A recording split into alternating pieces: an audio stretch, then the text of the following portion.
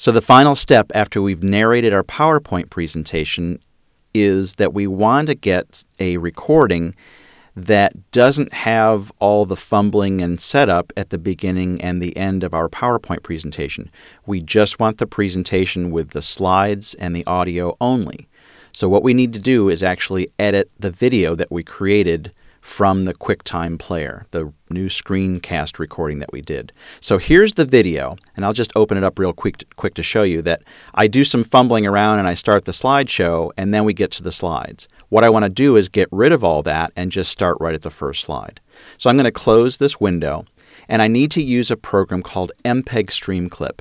And the easiest way to get there is to right-click on this file, on this video file, and say Open With, and then choose MPEG Streamclip.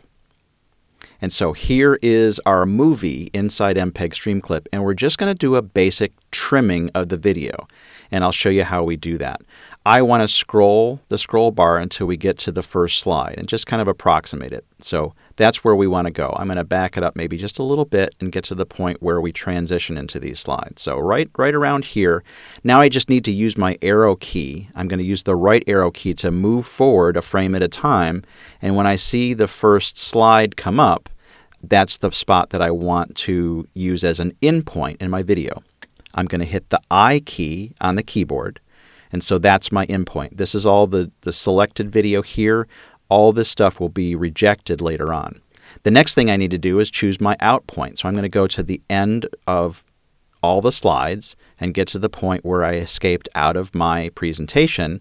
We'll back it up a little bit, and then we'll again move the arrow key to the right to get to that spot where we start to switch back to the PowerPoint interface. So I'm just moving forward through the slides, hitting the arrow key, and now I've gotten to my PowerPoint interface. So let's back it up just a couple of frames.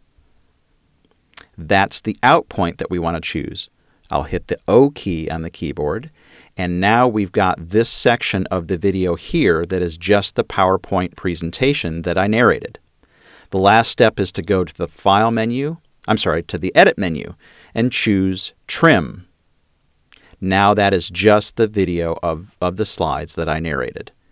Then we will save this. We'll go to the File menu, choose Save As, and I'm going to call it something just a little bit different. I'll call it PowerPoint Video.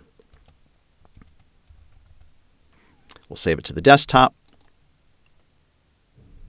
Here is that video. Let me just double click on it, and I can play it, and it will start to play that video with the audio narration. And if I scrub the scrub bar to the end, you will see that it ends on the last slide, and you don't see any of the PowerPoint interface. So that's how you're going to quickly edit your narrated PowerPoint presentation. Hope that helps, and thanks for watching.